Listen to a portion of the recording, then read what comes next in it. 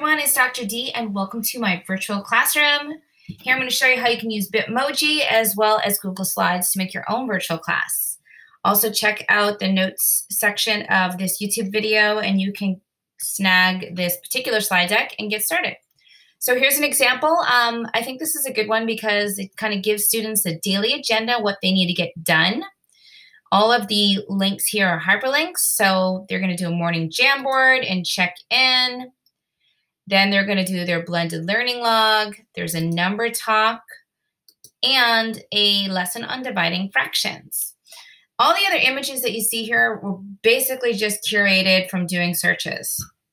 Here's another example. This time I actually inserted a YouTube video that I want my students to watch. And of course, you can see I have my Bitmoji in here. That's me.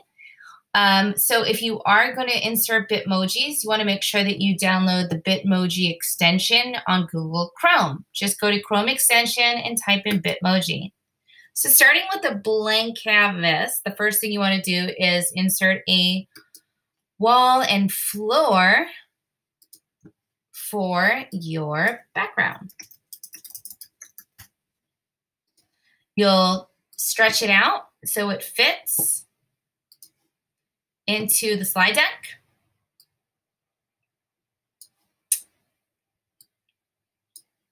So a little bit of fitting in here to make sure it looks good. If you want to create your images so that your students cannot move it, you would have to do it in your master. So you go to File, and then View, and go into Master. And that will allow you to create backdrops so that the students cannot actually move any of these features. Let's say you're not crazy about this brick wall. You can just paint your walls. Just go to Insert Text Box, drag a giant text box in here, and then just select the color that you want using the Fill Color tool. Boom. Now you have a new painted wall. If you don't like it, I'm not really sure if I like that wall color that much. Salmon. All right. Now we're going to start curating images for our virtual classroom. Searching the web. One of the key tricks is to type in the word transparent with any of your images. That way you don't have to actually crop out anything in the background. So we'll just use this particular whiteboard. Drag it to size. It's a little big. Put it where you want. Boom.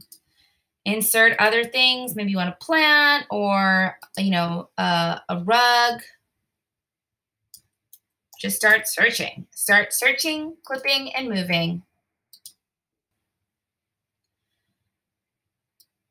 Now you might want to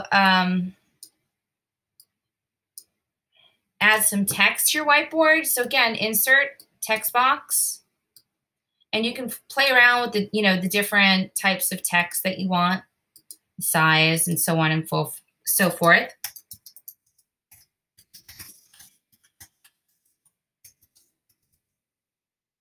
Here's the fun part where you get to actually put in your Bitmoji. So you click on the Bitmoji app. If you want a picture of yourself standing, then go to Photo. It'll show all of the standing photos. Then what you're going to do is you're just going to drag it in there. Again, size it down to how you want so that it fits your picture. Let's also insert some other images.